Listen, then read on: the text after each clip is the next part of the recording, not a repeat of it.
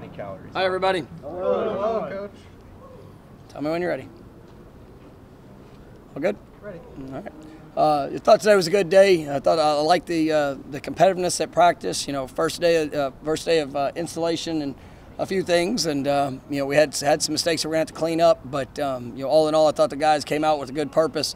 I thought we got good work, some competitive drills, you know, offense and defense, and you know, I think our guys are really working. So you know, we got some work in our kickoff coverage unit today. I thought guys responded well, looking at some new faces, and you'll make sure that we have the right personnel in the right places. And I think guys are taking ownership in that job and the opportunity that's in front of us on that, because we've got to be great in all those phases.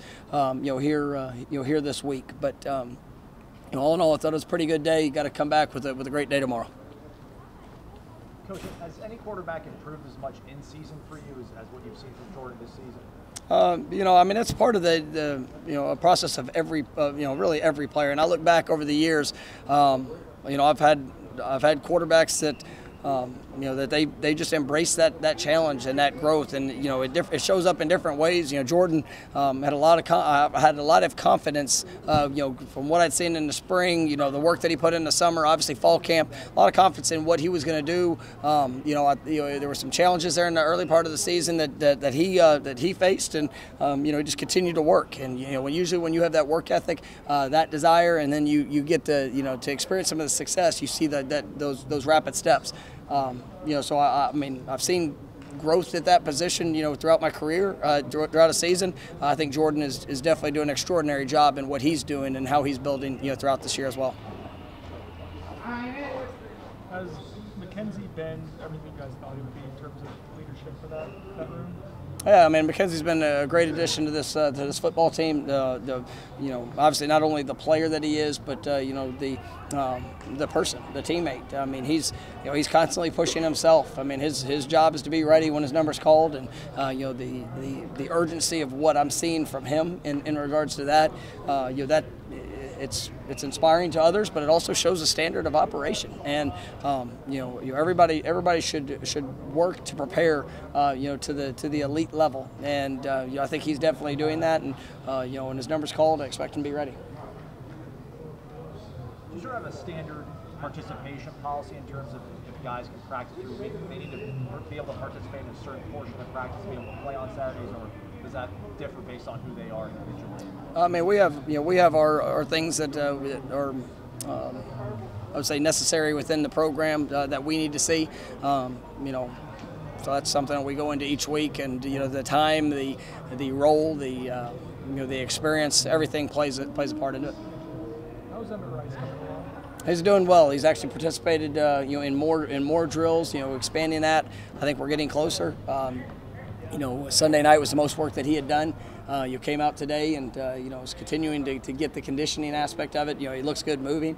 You know, but you know, making sure that the stamina to be able to go out there and play at the level that he wants to be able to play in, and the confidence. You know, that's something we got to continue to build over these next few weeks. But you know, excited about what I'm seeing. But you still got some more work to do. How impressed are you with Jordan in terms of the decision making too? Like last week, it looked like his decision to keep it, hand off, you know, things like that nature. How much he's progressed in that, and also handling pressure. Teams come at him with obviously more. Yeah, I mean, you know, and that's you know, playing quarterback in this system. I mean, there's a lot that goes into it. I mean, a lot of reads, you know, pre-snap, post-snap, going through progressions. I mean, I think Jordan sees the field, you know, as good as probably any quarterback that I've had, and it is, and it's saying a lot. I mean, the studying that he does throughout the course of the week, how naturally he's able to see those pre-snap looks. I mean, he had a couple great run checks, you know, throughout this season that you know, I've been really just pleased with how the ownership he takes there. You know, and then in the passing game, you know, going through those progressions. You know, when you have a quarterback that is as athletic as him, and the threat that he can be with his legs, you know, sometimes those guys want to get out so quick. And, you know, really seeing him slow down and let the game come to him, going through those progressions, and that's going to be huge for his continued development, you know, as he, you know, goes through this the rest of this year and his career. On Clemson's defense, Skalski, he's been there for a long time, real productive player. Is he a guy you have to kind of be aware of? I mean, you see on film just the work and the investment that he makes. I mean, he is. I mean, he's a coach on the field. I mean, he is out there. He's directing all the guys around him. He sets. It looks like he's setting all calls. There's adjustments that are made by formations. I mean, he's played a lot of football. I haven't been in this league for very long, but I mean, even when I wasn't, I mean, you knew who he was. He's a guy that's a great player, and he's definitely got a lot of respect for him.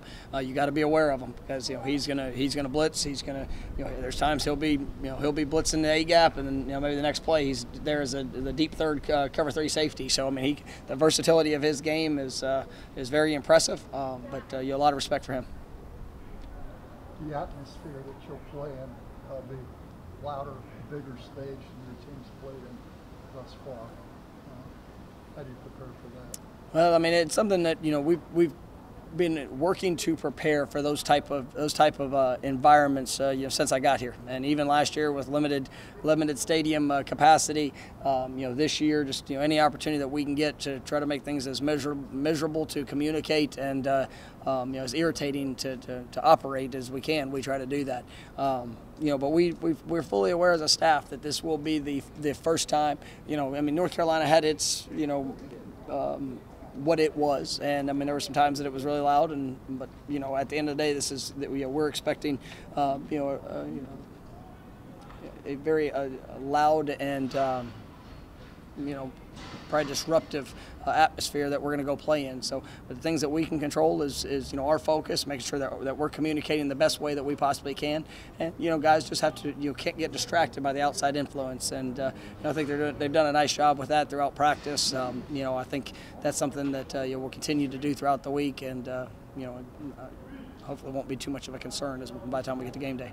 It's probably a good problem to have. It seems like DJ and LT have kind of come along. But you also have 2 other really good backs. How do you try to find them opportunities? It's a great question. It's one that I've been fortunate throughout my career. I've had multiple backs that have been able to make that type of impact, and so you're able to create and find roles, but also you go through the course of a game, and you want to be able to give guys opportunities to be able to be fresh, to be able to play at the best of their ability, whether it's offensively, special teams, wherever they can make an impact. One of my favorite plays coming back off of the game on Saturday was watching DJ Williams cover on a punt. Or cover on a kickoff. I'm sorry, the last kickoff.